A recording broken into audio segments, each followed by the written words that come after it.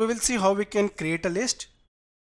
So as I told you before, to create a list we need to set the items in square brackets, and each element is separated by a comma, that is comma separated values.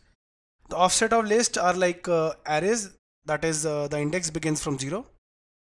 Let us see our first example wherein we will create an integer with 10 list elements. So here is our PyCharm ID. Let us create a new project, file, new project, Python list, click on create.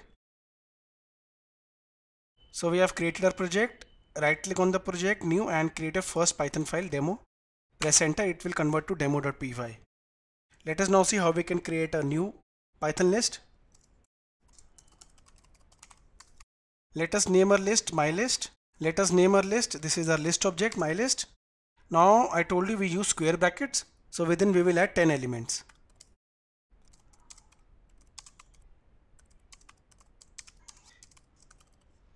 Okay, we have added 10 elements. I'll just print it like this. Right click and run, and here you can see we printed our first Python list with 10 integer items, 10 integer elements. Okay, in the same way we can also create another list with the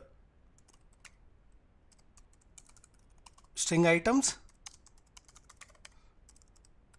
Okay, so we created a simple example of list with string elements. Right click and run it. Okay, we ran it successfully. With that we can also create a list with the type float. Let's create it.